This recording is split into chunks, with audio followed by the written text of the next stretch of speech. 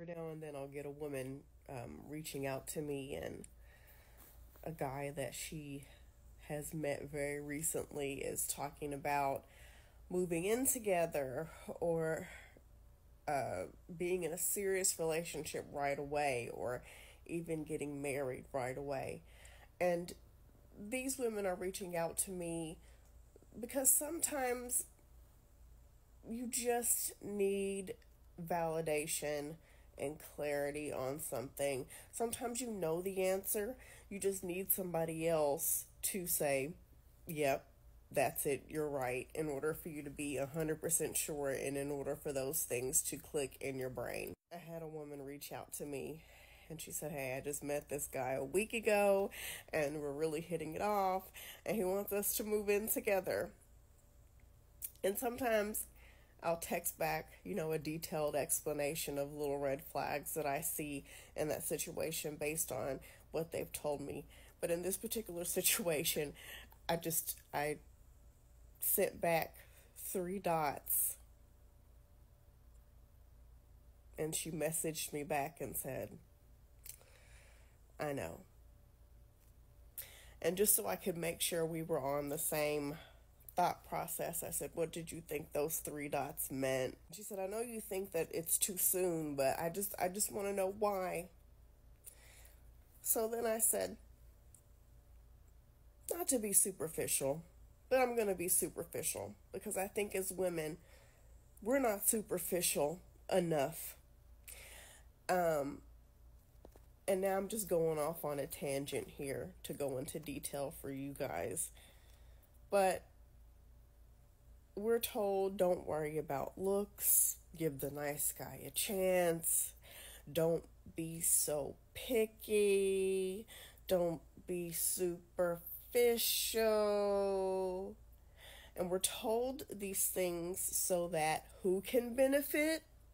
If you said men, that was correct. These things are told to us so that they can be chosen, so that they can seem like the prize in the equation, so that we can be open to just allowing any old doofus into our lives.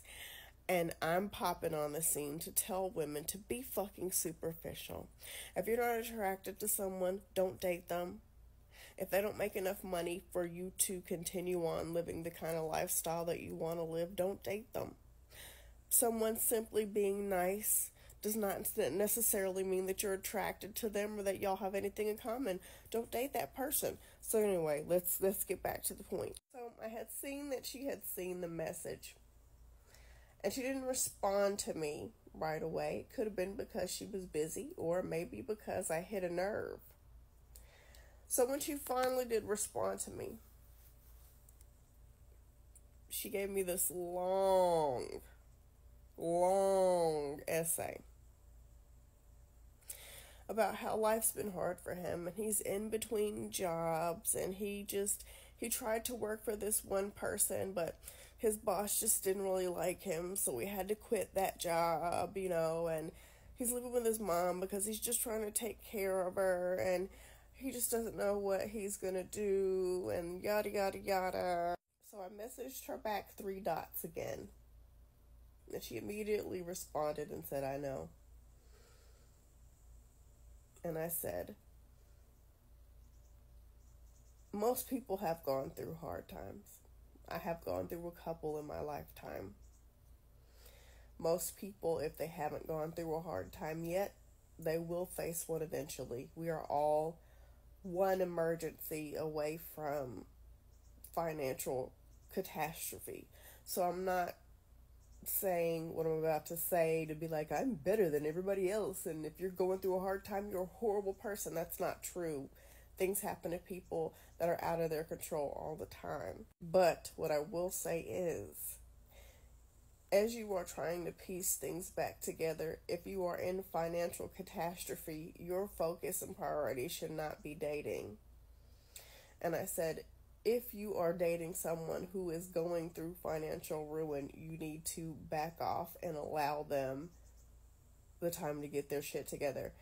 if that's what they want to do. If they're not even trying to get their shit together, that's even more so reason to back off. One of the biggest downfalls of us as women is listening to the sad stories of men and thinking that we will remedy whatever situation that they are going through, thinking that we will be the one to change them.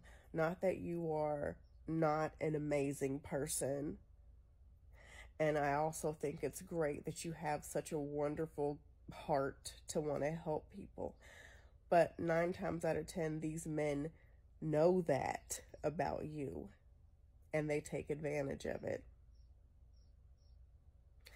They know that you're going to listen to their sad story because they tell every woman that they come in contact with that same story. And you just so happen to be the one who was like, okay, let's move forward.